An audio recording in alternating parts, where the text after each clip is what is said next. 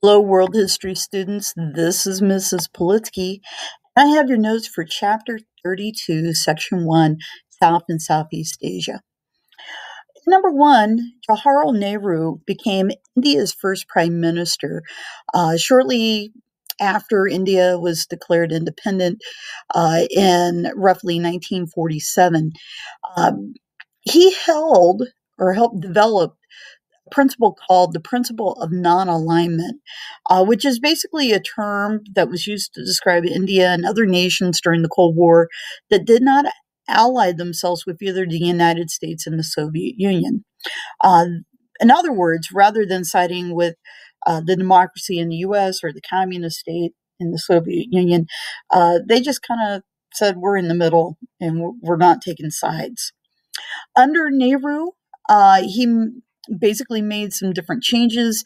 He increased the legal rights of women in India. He also improved life for the poor, particularly when you talk about discrimination that had always been based on the caste.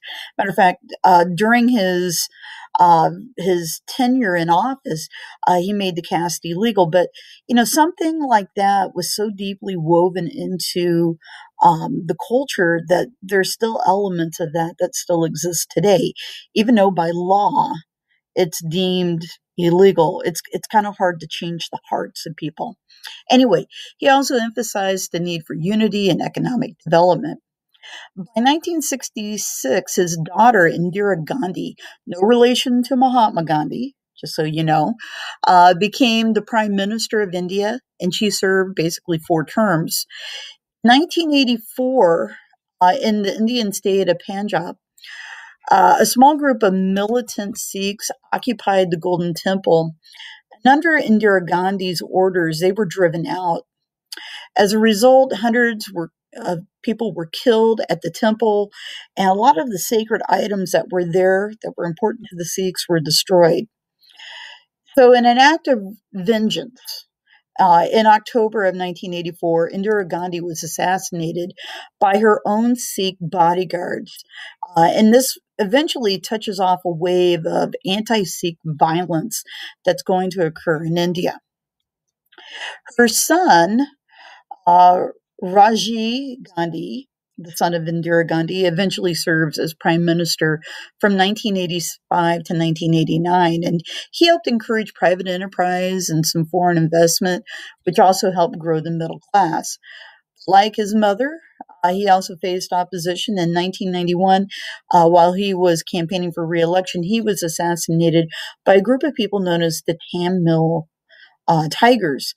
This is a group of militants who were from Sri Lanka, primarily Buddhist militants, who are eventually going to wage war for a period of time that only ends here in the last, really the last 10 years or so. Some challenges in India. India is facing and has been facing a growing population. It's believed that probably in the next 10 years, India is going to surpass China as being the most populous nation in the world. And there's a lot of questions about how India is going to be able to meet all of its needs. Other issues, poverty, worsening poverty. There is a huge divide between the haves and the have-nots. And India, it's establishing itself as a growing economy, but it's not necessarily fully developed. And hence, that is going to be an issue. There's ethnic conflict. This is something that's been going on forever, it seems like. Differences when you talk about religion, differences when you talk about social classes and such. All this is going to be a problem and is a problem. And then religious strife. So, moving on, we're going to talk a little bit about another nation, primarily in Southeast Asia, known as Cambodia. In 1970, Cambodia's ruler was a guy named Norodom uh, Sihanouk, who happened to be the king of Cambodia.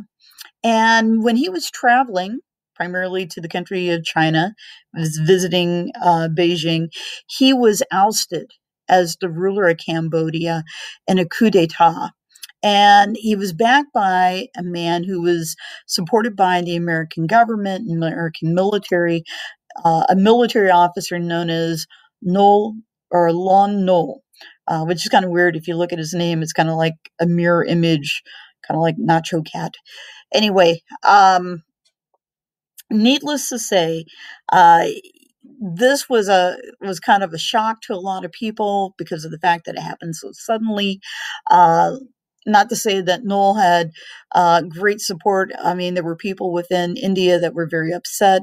One of the reasons why the timing is kind of important. This is all happening about the same time that the war in Vietnam is occurring.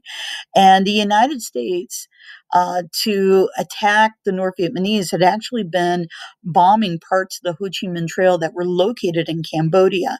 And having the support of uh, Lon Nol would certainly kind of aid that opportunity to continue that bombing process. When you go back and you look at um, basically what Sihanouk allowed. The American official that had actually approached him and he kind of agreed to it, but in public he kind of denounced what the United States was doing. So obviously we were wanting to get rid of his wishy-washiness by allowing somebody to come into power that would probably support the United States government.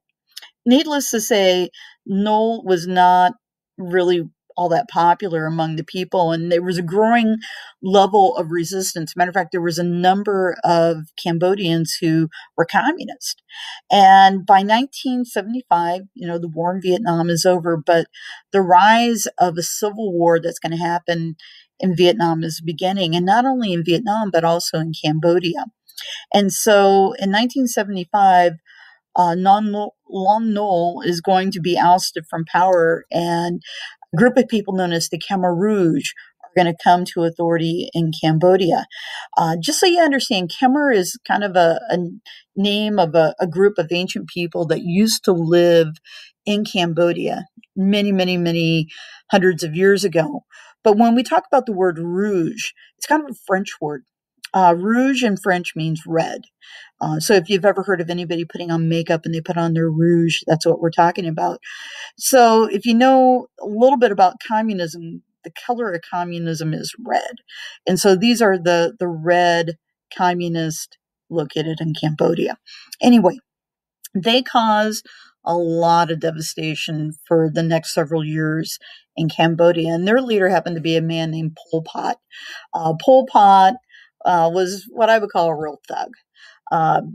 He kind of was born into some wealth and privilege, and along the way he kind of slipped up and made some stupid mistakes, and the next thing you know, he's kind of on the outs, even with people of his own class and background, and he finds basically a group of people who support him who happen to be the communists, and they groom him, and along the way he kind of rises up in leadership until we get to about the 1960s, 1970s.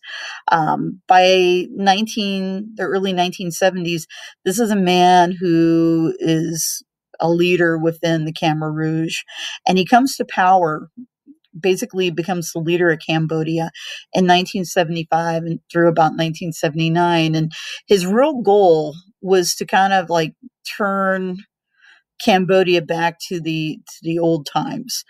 He really wanted to make a rural agrarian society, and he basically anybody who had any kind of influence with the West, meaning people who wore like blue jeans and t-shirts and listened to rock and roll music and spoke English or had actually gone to college and were intellectuals, he wanted them disposed of. And so he carried out basically what is known as the Cambodian genocide. Um, it's estimated that somewhere between maybe 25% of the entire population of Cambodia was killed during his time in leadership or time in office. And what's interesting is there's still people that are coming to trial for the war crimes that they committed during the era of the Khmer Rouge.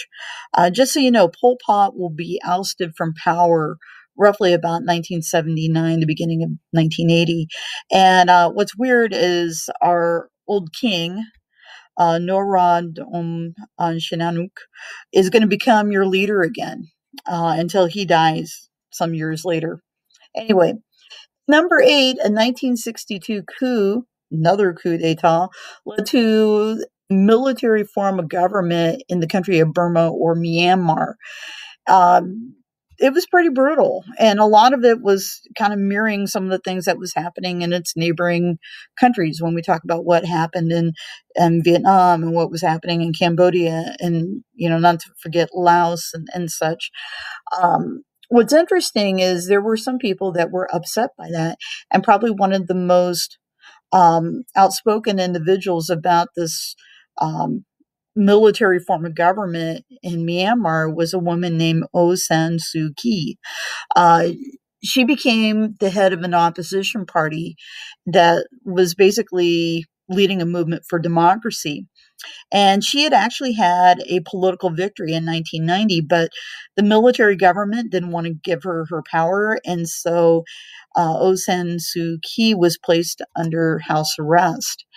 And, for the most part, her voice was quieted because she was a fighter and a very outspoken person for peace.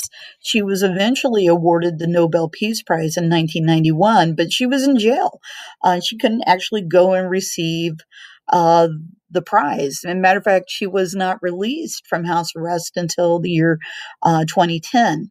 And as a result of being released, eventually there would be new elections that would be held, and she would be elected the foreign minister of Burma.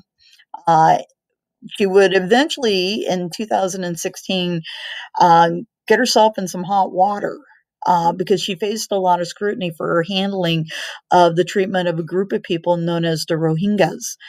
These are a group of Muslims who actually probably were more likely tied to Bangladesh, which is a neighbor of Myanmar, but they happened to be living in Burma. And these people had been oppressed. Matter of fact, they had been treated so poorly, you could probably start talking about things like genocide and such. And needless to say, here she goes from being, kind of on the pedestal of peace to having a lot of people say that, she probably doesn't deserve that peace prize. And there is a lot of talk about basically taking the prize away from her because of this treatment of those people who were in the minority.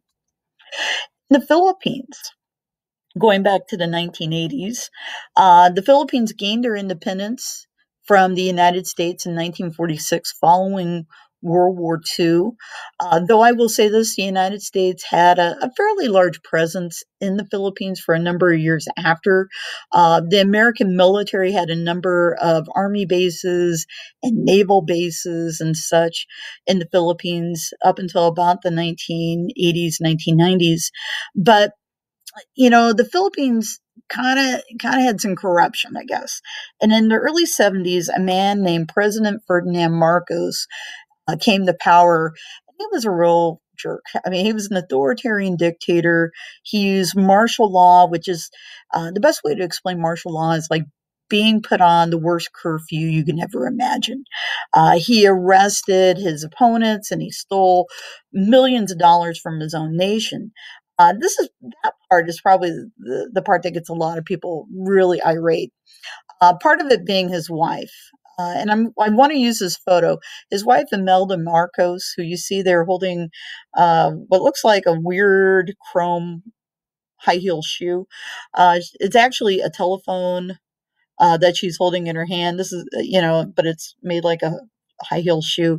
I suppose it's kind of like circa James Bond. But needless to say, when the Marcoses were, got to a point where the people were so mad at them, they're eventually going to try to force them out of the country.